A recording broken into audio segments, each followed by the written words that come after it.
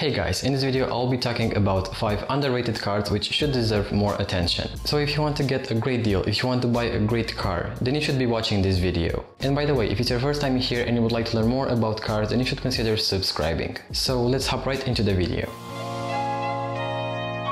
Subaru Impreza from 2009. I know that the Impreza WRX and the WRX STI are very popular in the United States and even in Europe, but what about the 2.0 naturally aspirated boxer engine with 150 horsepower? This car isn't about luxury, power, it's all about practicality and reliability. This Subaru engine has a simple construction and the transmission is what makes it worth every penny. The legendary symmetrical all-wheel drive system from Subaru is present in this tiny hatchback, and guess what? You can buy one from 2009 with less than 100,000 kilometers at around 9,000 euros, which is really cheap in my opinion. This car is the perfect daily driver on any weather condition: snow, ice, mud, sand, rain. It's excellent while cornering, and its acceleration isn't too bad either. 0 to 100 km per hour in around 9 seconds, and this car is really fast from 0 to 60 km per hour, like 2 seconds. So if you want an extremely reliable car with the best all-wheel drive system in the world, decent maintenance costs, decent features and decent performance, you should be buying this car. Number 4. Nissan 370Z. Nissan is well known for Nismo edition cars and for the mighty GTR.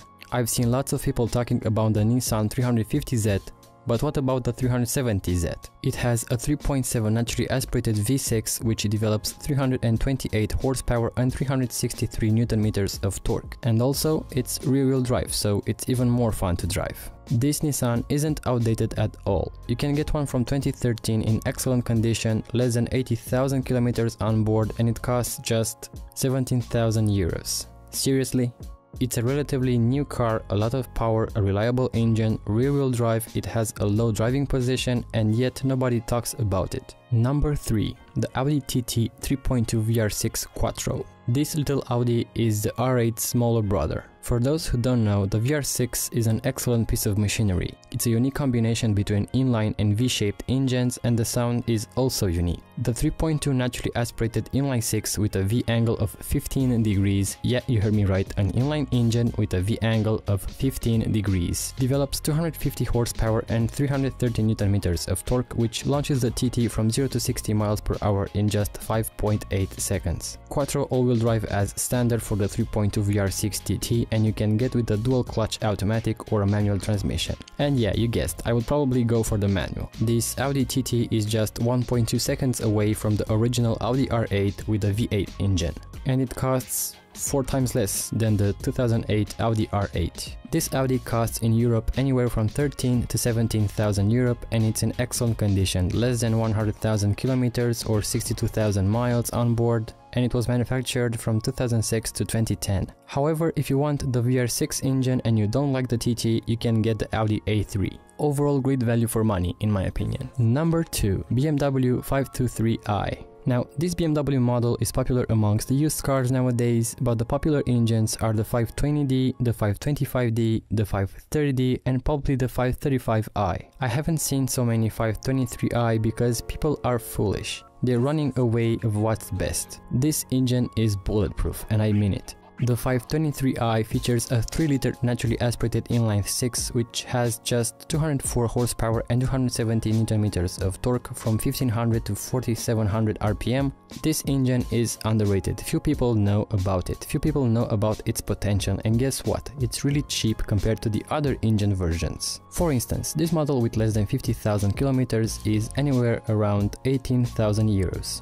But keep in mind this. This model was 50k brand new, and it's just the previous generation from 2011. I had a chance to see one in the car service that I work. It had 230,000 kilometers on board and not a single drop of oil on the engine.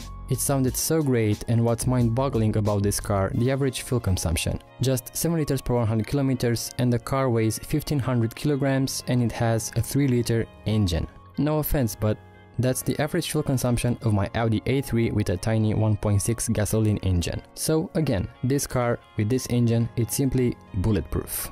And finally, number 1, The Suzuki Kizashi. I don't understand why nobody bought this car. It has a 2.4 inline-4 naturally aspirated gasoline engine with 178 horsepower and 230 Nm of torque. It sounds well, it drives well, it has tons of features including seats with memory, sunroof, 18-inch alloy wheels as standard, xenon headlamps, and its silhouette is gorgeous in my opinion. Keep in mind that Suzuki doesn't produce luxurious cars, in fact it has cheap materials and everything is all plastic. Trust me, I worked for 3 months at Suzuki last year in 2016. But this, the Kizashi, it's an excellent car which I would personally buy at any time. I doubt anyone will have any trouble with this engine. It's 100% made in Japan. You can get it with a manual transmission and front wheel drive, which sucks, or you can get it with an all-wheel drive and an automatic CVT. The price for the Kizashi on the second-hand market varies from 9,000 to 16,000 euros in Europe. And this ends my list. In case you noticed, all the cars mentioned here have naturally aspirated gasoline engines, and I will buy one of them pretty soon, hopefully next year.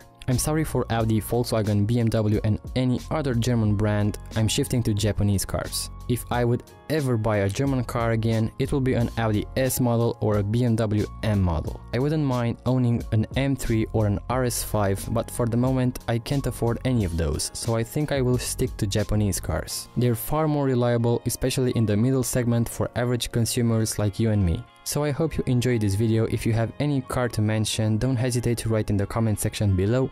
Thank you for watching, subscribe if you haven't already for more car videos, and I'll talk to you guys in the next one.